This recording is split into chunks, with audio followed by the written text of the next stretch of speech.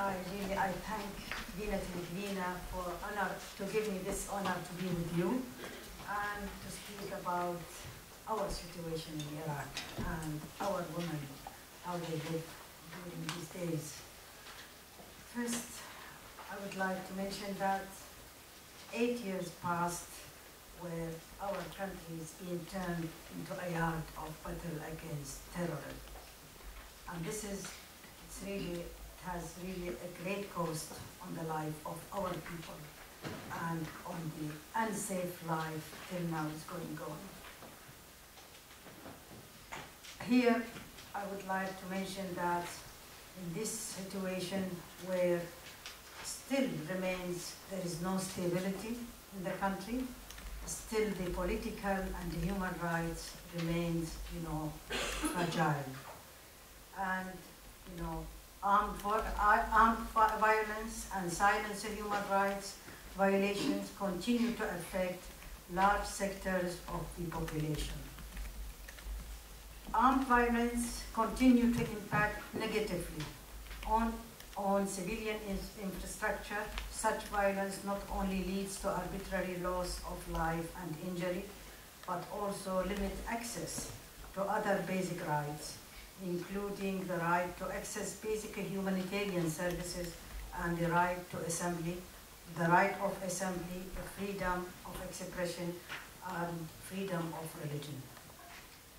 It's a lot of tens and thousands of people being, the casualty of this situation now.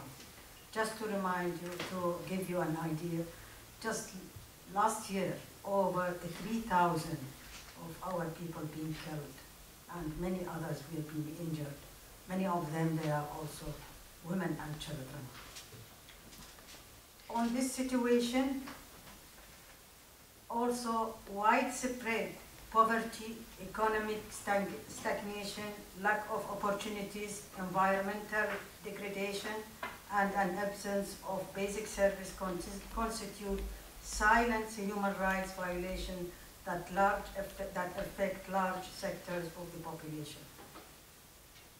Though within the improvement of security in our country during the last 2 years, but we have seen the effects and accumulations of the past 3 decades during the dictatorship regime still cast their shadows on the situation of Iraqi women, who suffer serious violations of their rights in different aspects and places and categories, as detainees in prisons and jails, and displaced and migrants, homeless, with estimated numbers of widows and orphans and those with special needs, approximately 4 million.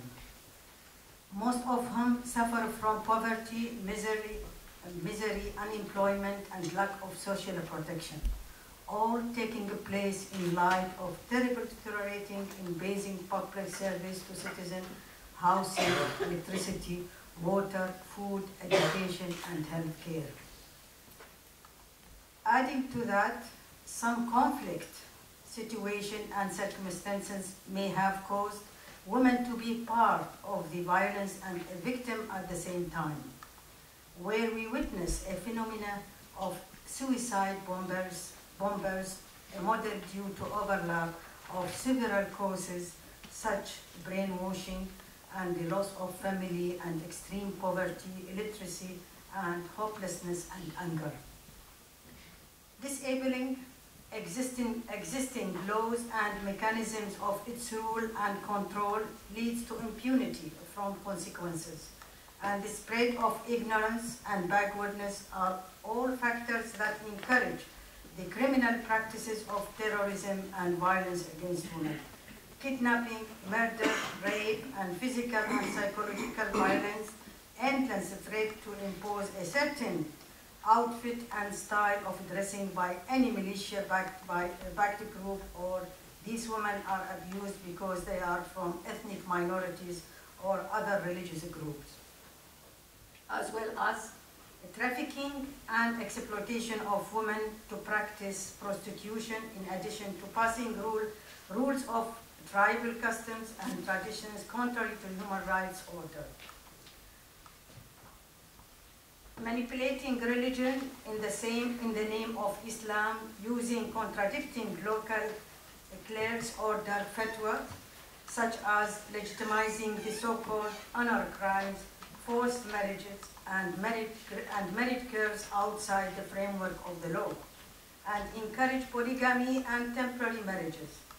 A large proportion of women and girls suffer from domestic violence, which often leads to a threat to their lives and devastating effect on their health, physical and psychological. But also at the same time, I would like to mention,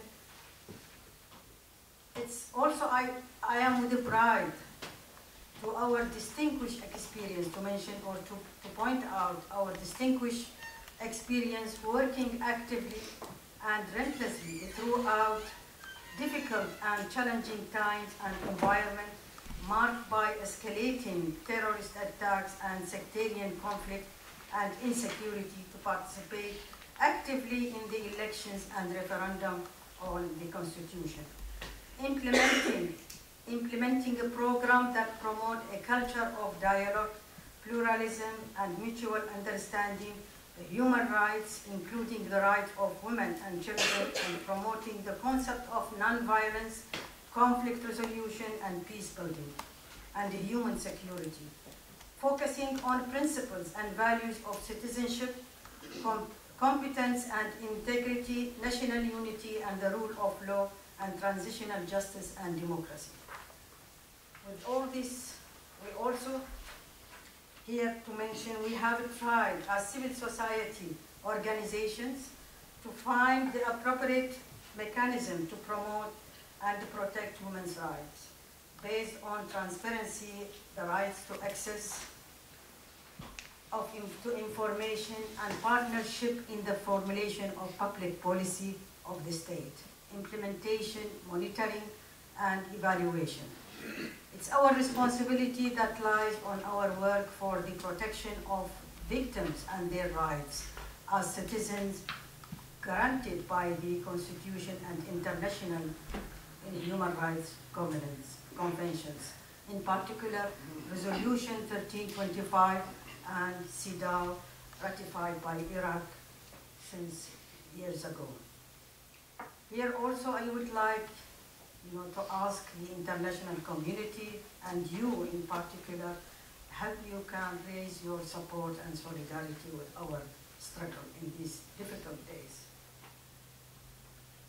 I would like that to assure that we are asking that women, we are really every day working that women and women's groups should be given way into political dialogues and conversations that are fundamental to the future of peace and democracy and building in Iraq, by considering their role to strengthen good governance and development by improving transparency and accountability in all sections. We also assure to enhance the principle of citizenship and equality before law for all citizens without discrimination, by ridding the Constitution from all articles and items of sectarian natures, including Article 41, to avoid the dedications of sectarianism, nurturing terrorism and sectarian violence, planting hatred and disparity amongst the components of Iraqi society now in the long run. Creating a health atmosphere to empower women to achieve equality, providing them with equal opportunities in all fields, widening their participation in the decision-making places at different levels. Demanding to establish legal protection system, shelters, necessary health and social care for vulnerable groups of women, including victims of violence, and lobbying for drafting a law on domestic violence and trafficking of women and children, alongside with enhancing rule of law, equality and justice in Iraq. Also, in these days, we are working very hard for establishing the Human Rights commissions, which we feel it is one of the guarantee for human rights in Iraq. And this is really, it needs a lot of support from the international community. And this is in the hand of the Iraqi parliament. We also call upon the international also to make their assistance and their support to women's groups and women's organizations, because as we always seen that to stress that women and young people in Iraq, they are the potential elements for building peace and democracy in this country. As you can see from the Arab Spring, that the young people are in the forefront in fighting for change and against dictatorship in the region. We lost a number of our sisters, fighting sisters, but we didn't give up. And this is, we assure you. Iraqi women are determined to build up peace in their country and dignified life for themselves and their families, and bringing up gender justice as the prerequisite to build democracy in Iraq. I would like to conclude that we thank you and hope we can count on your continued solidarity.